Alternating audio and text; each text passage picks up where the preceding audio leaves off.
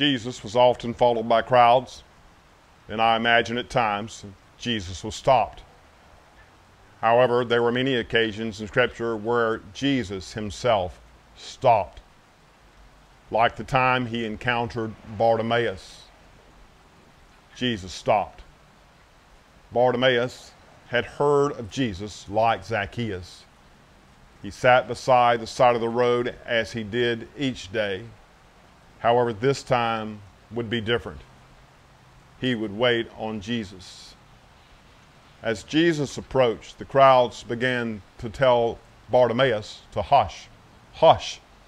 Jesus does not have time for you. Jesus stopped, turned to the crowds, and asked the crowds to call upon Bartimaeus. Take heart, Bartimaeus. Jesus is calling you. Bartimaeus threw down his cloak, and he began to go to Jesus. Jesus said to Bartimaeus, "What can I do for you?" And Bartimaeus said, "I want to receive my sight." Jesus responded, "Your faith has made you whole." And Bartimaeus was healed and followed Jesus. Jesus stopped. Jesus reminds us love means that we treasure others.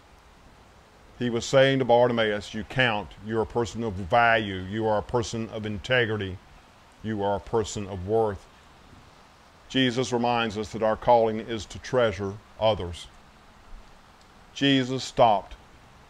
He underscored an all-inclusive love.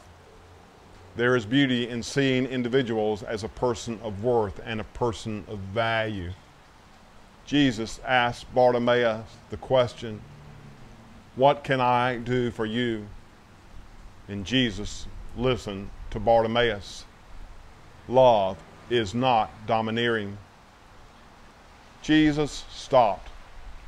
Jesus was expressing a sacrificial love, a love willing to go out on a limb for others. Bartimaeus was crying. Jesus came to his rescue. Jesus stopped.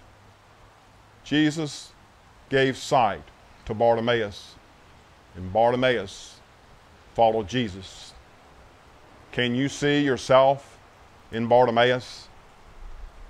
Jesus stops and looks upon you and brings a healing hand upon your life. Are you willing to respond like Bartimaeus with a heart of gratitude and follow Jesus?